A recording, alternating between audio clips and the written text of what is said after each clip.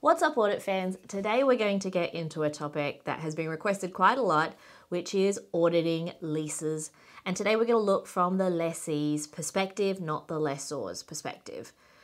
IFRS 16 resulted in a lot of changes with leases, and that came in 2019, and that saw billions of dollars of previously unrecognized leased assets now coming onto the balance sheet, as well as lease liabilities. So there's certainly lots of complexity in valuing those leases and making sure that they're appropriately recorded.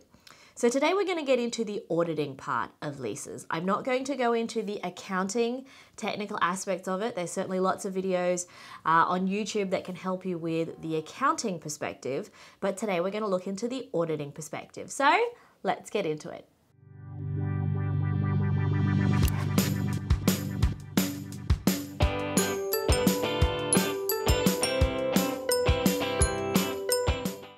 What's up, audit fans? Welcome back to Amanda Loves to Audit for my regular subscribers. Hi, if you're new, my name is Amanda. I do love audit, and I teach audit at an Australian university to undergrads.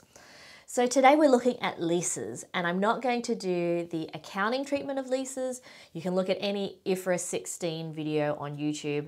I'll link some in the description that are really, I found good in terms of helping my students understand leases. Today we're going to look at the audit perspective, but we also need to think about the process. So remember, ISA 315 says we need to understand the processes. And this is really critical because if a company has automated processes or manual processes, once we've identified those processes, then we can test the internal controls.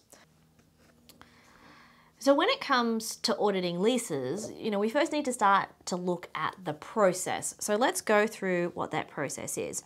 Normally there's got to be some sort of process to request a leased asset. You just can't lease one in a company yourself, so there's going to need to be some sort of approval of that request. There's probably going to be a process to get quotes from different companies who supply the leased asset to help you out there. Once you've got a quote, then there's probably going to be some form of contract. Now, it's really important here that the contract is reviewed by someone. Probably someone from a legal perspective to make sure that there has been that legal review. Then the parties to the contract need to sign the contract, and then we need to handle the accounting processes. All right, so we need to record the event in accounting. Now, from the accounting perspective, I guess there's a couple of different things that we do need to consider when we're looking at the accounting process. Number one, there needs to be a process to add the asset, potentially to the fixed asset register, to the FAR, fixed asset register. And hopefully, most fixed asset registers these days have the ability to recognize an asset that you own versus an asset that you lease. So you need to make sure that there's that component there. So you need to add the asset to the fixed asset register. You're going to need to make sure that you create the liability. LL is the lease liability there. And then also there's going to need to be a process for your regular journal entries. And those regular journals are going to be about the payments, because remember, you have to make payments for your lease, and also recording depreciation, because it is a leased asset and has its own liabilities. So in terms of testing the internal controls here, this is where it becomes really important to make sure that you understand what are the controls in place, what are the processes in place, so that then you can test those controls. So ISA 315 is really critical here in understanding the client. So here, what becomes really important now is deciding what is going to be the audit strategy. So if this is a company that has lots of leased assets, and there are lots of new leases coming and going, and you probably couldn't audit all of them, just like with bank loans, it probably makes sense to test the internal controls and then do some substantive testing. If the company has like 5 leased assets and they didn't add any new leases this year, then you wouldn't even bother really testing internal controls. You just go straight to the substantive evidence. But you need to look at the volume of the transactions, the value of them, to decide whether you're going to go with that test to control strategy or the substantive strategy, or a mix of both. Now, for most publicly listed companies, large companies, companies that need a big audit, you're going to probably look at both of those aspects, do a mix of those tests of controls and substantive tests. So in terms of substantive tests here, we need to look at the process. What is your client process under ASA 315 so that we can identify the controls? So, we're going to do things like look at the approval process. So it could be things like select a sample of leased assets and check there, whoops, that's not how I spell that, type it there. There was reviewed, or I should say is a reviewed contract that was signed. All right, you want to make sure that the contract was signed, so you've got a binding agreement there, and that it was reviewed. Because remember, the reviewing helps make sure that it's legally, everything is okay for the client. So it's as simple as selecting that document, inspecting the document, and making sure everything is correct, so that you make sure that each item really has been through that approval process. Now, you're probably going to spend more time looking at these accounting procedures and the controls around accounting than the controls around the general lease process. So, for example, when you need to add an asset to the fixed asset register, create the liability, there's going to probably need to be a process where you review a sample of documentation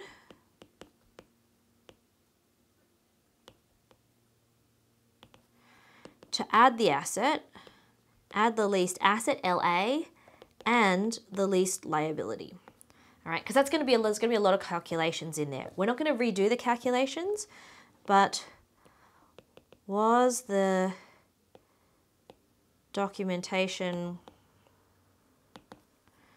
reviewed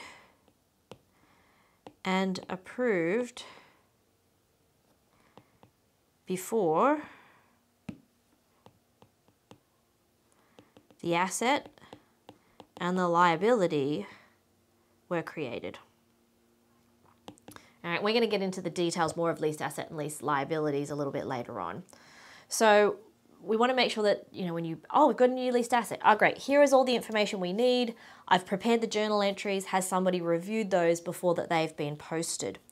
Now, when it comes to the regular journals, again, we want to find out, this might be an automated process, or it might be a manual process. Now, if it's an automated posting process where things are automatically going out, as soon as you make the bank payment, the journal entry occurs, then we need to look at the controls over that process. So who sets up the automated journal entries and approves for any manual journal? So they manually prepare the journal, then are proposed journals reviewed before posting?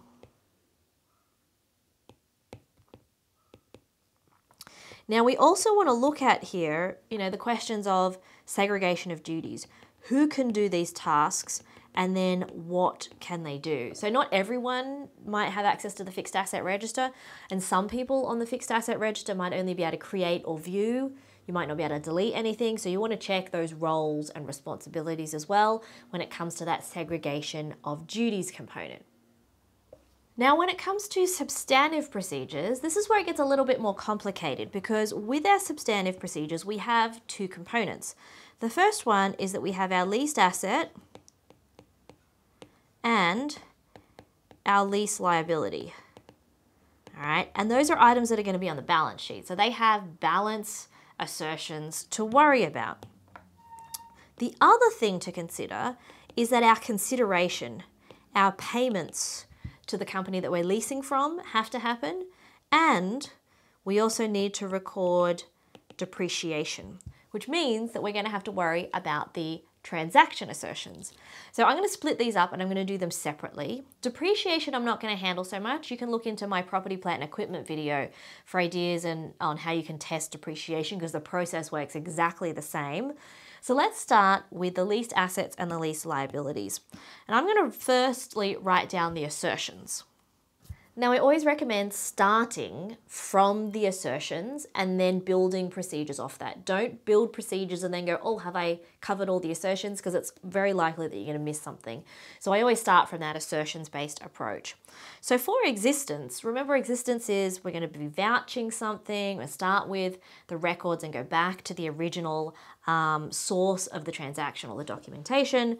So here I'm going to, select a sample of my leased assets, LAs, from the fixed asset register, all right, and vouch. So go backwards, vouch to the physical asset. Okay, that's going to tell me that there's an item, it really does exist. And also match to the lease contract. Now, why do I want to go back and make sure that there's a contract? Because I want to make sure it's definitely a leased item and not an item that they own. So we want to make sure that there is that component. So normally, if I'm checking PPE, for example, I'm just vouching from the records back to the physical item, but I want to make sure that there's also that contract involved. Now, in terms of sample selection, when you're sampling, you could use haphazard, you could use block, you could use random, but pick a specific sample method that suits your particular population in your test. Now, when it comes to thinking about which of these are probably most at risk, the assertions most at risk I'd be worried about is going to be that accuracy, completeness, and rights and obligations. Less so existence, but the other three, I think, in my perspective, are the things that we're worried about the most. So with completeness, it's, are we underreporting? So usually we trace here. So we're going to select a sample of physical leased assets. I can just write LA there, I don't need to. LAs, and trace, so move forward. So start from the physical item and follow it through to the lease contract and records in the fixed asset register. All right, we want to make sure that leased asset, and how would you figure out which ones might be a leased asset when you're looking at the assets in the building? Your leased assets might have a separate color barcode or something else that would help us identify them. Now, the other thing about trying to potentially identify underreported leased assets might be to do some analysis of payments. So analyze payments for lease exemptions. Now, there are two areas in which you may have an exemption for a lease. And that is an asset that is going to be leased for less than 12 months, we just have an expense, or an asset that is low value when you first bought it, but you're still leasing it. So like you're leasing something that's maybe $200, that's low value. You can just include, you don't have to worry about recording the leased asset. So we might want to analyze payments for lease exemptions and review the contracts, the lease contracts, to make sure it is an exempt item and should not be recorded. Because, and this is where, we sort of have some crossover with rights and obligations. You might have something that is low value, that you might, your entity or the client that you're auditing says this is low value, but in your perspective, you have to look at that and say, well, is it really low value? You're leasing it for 5 years. There's decent residual value at the end. So you need to go through those exemptions and make sure that none of them should actually be leased assets. So that's one thing to do there. Now, accuracy, valuation, and allocation is going to be really complicated. The accuracy side, that accuracy part is really about your depreciation and accumulated depreciation. Now, if you see me write DP'(N) or DPN, that's depreciation. So you can look at my property, plant and equipment video for the stuff about accuracy. But valuation is where it really becomes complicated, because remember, you've got your liability, your lease liability, and you've got the leased asset. Now, the lease liability is the present value of the future payments using the interest rate from the contract or some sort of other rate that implies, a rate of borrowing or something. So you have to figure out that present value. Now, the client might use software to do this, where they put the payment in. You have to be careful if the payment increases over time. So if there's a CPI increase component in there, to recalculate the present value. So that's the present value, which means that one of the things that you might need to do here, because it's the present value, is to recalculate. So what you're going to do here is recalculate the present value of the future payments and then reconcile to the value recorded in the accounts. All right, so you want to make sure that that lease liability is there. Now, when it comes to the leased asset, I'll write the full thing there. That's where, again, more complication, because the leased asset value is the lease liability plus any initial sort of setup costs, plus any cost to dismantle or remove the asset at the end. So that's the value of the leased asset. So to be able to actually audit that, again, we're going to need to recalculate the LA, leased asset value, using the contract, all right, because that'll have all the important information, and reconcile to the fixed asset register, okay? And that's where it's going to need to be really important. You're also going to need to check accumulated depreciation is being recorded appropriately. But you're going to get that from when you're auditing the PPE depreciation side of things. Okay, so we've covered valuation. Now, the other thing we need to think about is allocation. And remember, that is because most of these things should be in the non-current category. So your leased assets are likely to be non-current assets, because if it was a current asset, then it's not really worth leasing. So they should be non-current assets, and then also non-current liability. So you've got the asset side and you've also got the liability side. And this is where it gets tricky, because the liability is broken into what you owe into the future and then what you owe into the next 12 months. The next 12 months actually should be recorded as a current liability, and then anything after 12 months should be a non-current liability. So you need to inspect the records and look at what's on that balance sheet to make sure that they're apportioned and allocated correctly. And then we have rights and obligations. Now remember, right to recognize the asset, obligation to recognize the liability. So again, here we're going to be reviewing lease contracts. And we're going to be looking for information about, do we control the asset? Do we receive benefits? And also, do we have responsibilities? All right, so we're making sure that this really is, a proper lease, and that we have our obligations and our rights in there.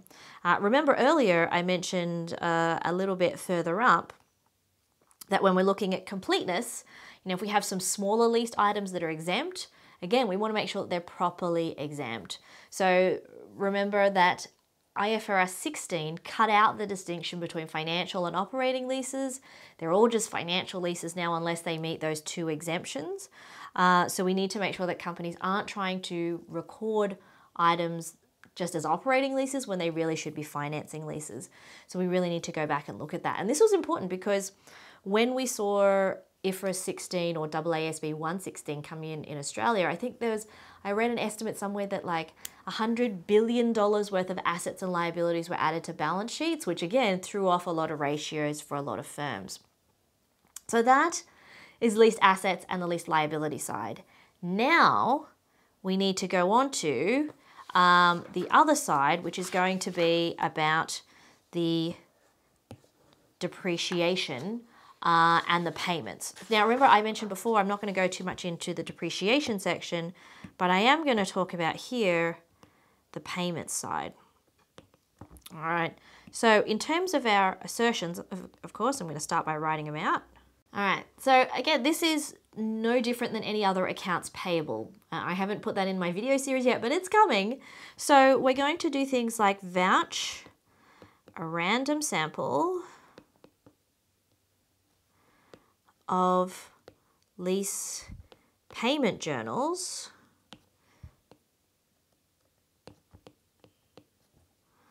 to, now they might invoice you if there's a lot, to invoices or contracts.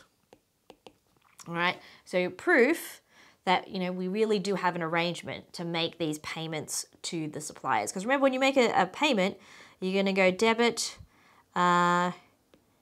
your lease expense, credit cash.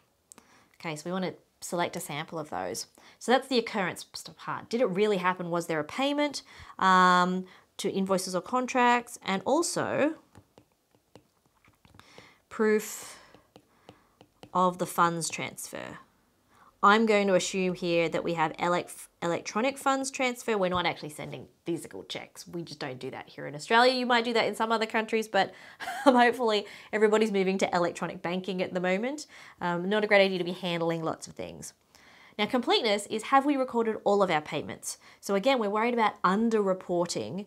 So if we're picking things to be at risk, completeness and accuracy there is going to be the under-reporting issues that we need to think about. So here we're going to trace a sample, maybe let's say a haphazard sample this time. Neither is better than the other, really. Haphazard sample of lease contracts to funds transfer and journal entries.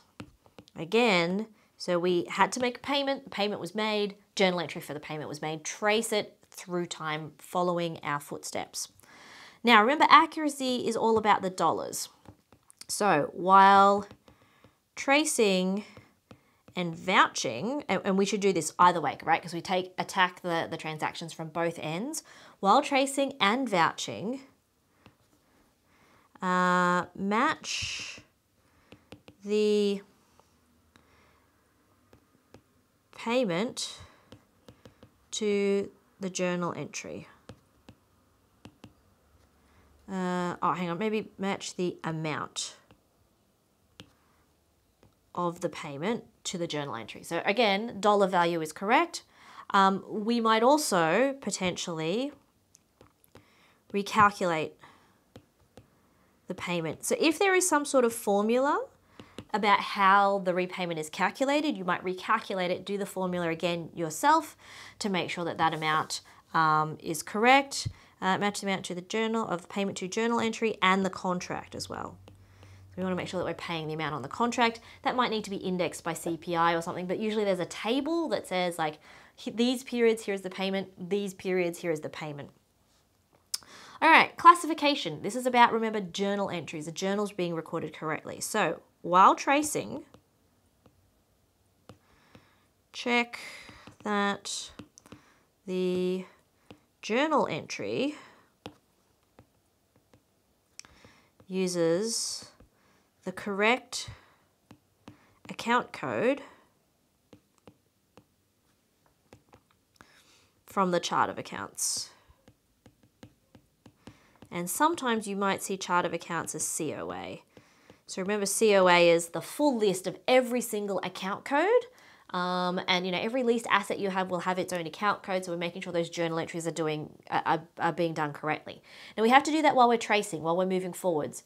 Because if I start with vouching, I'm never going to find incorrect journal entries because I'm always looking in where they should be and we're not looking where they shouldn't be. All right, cutoff. Cutoff is about recording things in the correct period.